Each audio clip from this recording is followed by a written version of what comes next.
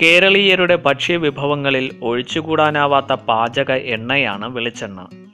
പൂരിത കൊഴുപ്പാണ് വെളിച്ചെണ്ണയിൽ അടങ്ങിയിട്ടുള്ളത്. എന്നാൽ ശരിയായ അളവിലും രീതിയിലും വെളിച്ചെണ്ണ ഉപയോഗിച്ചാൽ അത് ആരോഗ്യകരവുമാണ്.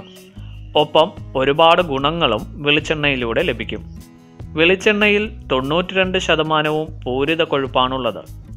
1 ടേബിൾ സ്പൂൺ വെളിച്ചെണ്ണയിൽ 12 ഗ്രാം പൂരിത കൊഴുപ്പും 0.8 ഗ്രാം ഏക അപൂരിത കൊഴുപ്പും 0.2 ഗ്രാം ബഹു അപൂരിത കൊഴുപ്പുമാണുള്ളത്.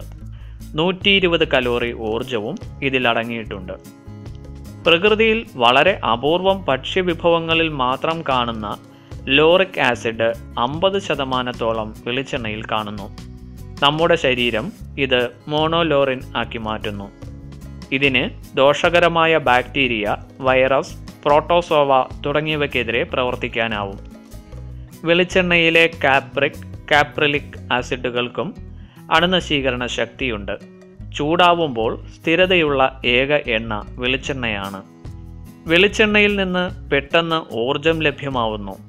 വിറ്റാമിനുകളുടെയും ലവണങ്ങളുടെയും ആഗിരണം വേഗത്തിലാക്കാൻ വെളിച്ചെണ്ണയ്ക്കാവും. ഇൻസുലിൻ പ്രതിരോധം തടയാനും ഇതിനാവും.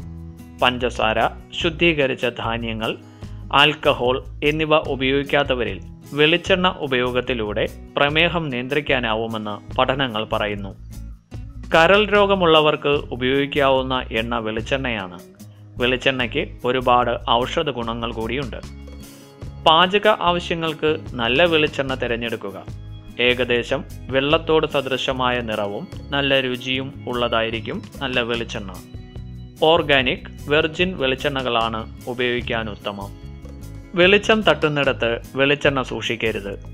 തണുപ്പുള്ളതും ഇരുട്ടുള്ളതുമായ സ്ഥലത്ത് വേണം സൂക്ഷിക്കാൻ.